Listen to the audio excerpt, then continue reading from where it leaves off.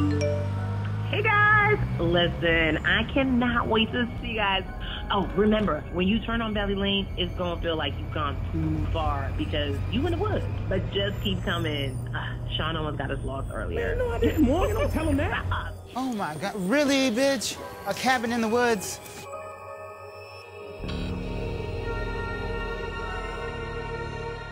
We knew that this was going to be the day in a life, you know, in the life of our characters. We knew it was going to be one day. We had to find a location since we knew the location would be it. Anything that he's asking for an intention. I think that the process of working with him has really been trying to figure out what is like behind like those intentions. I think it's cute. But she got money. We could have went to like a 5-star resort.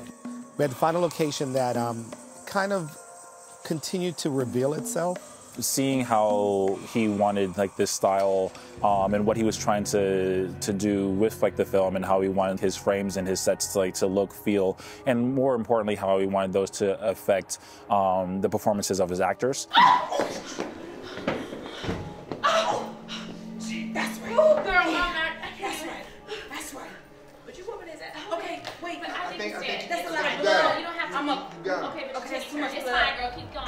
Therapy. You know what I mean? You deserve it. It's fine. Now you're back to enjoying it just a little bit? A location that on camera, I always look for locations that also make black skin look great, but also told the story. We needed some place that had been there for years.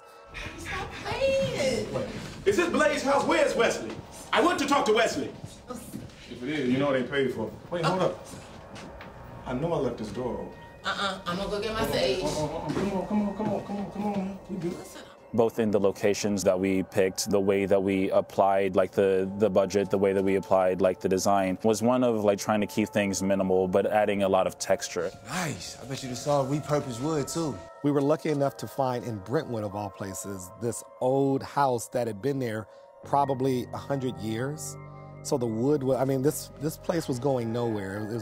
There were times you might hit the wood and you could tell how solid this place was. So we wanted this house that they were going to be locked into to have a character of itself and have a character that looked spooky at times, but also in the daylight might look inviting.